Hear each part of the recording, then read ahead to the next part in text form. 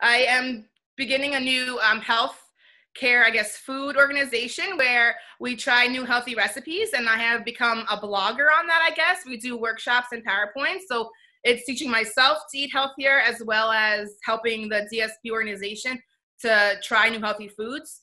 I do exercise workouts with my sons or with my people I support virtually also, and I try to go for walks, social distancing, obviously with masks and stuff, and just smell for hours, fresh air.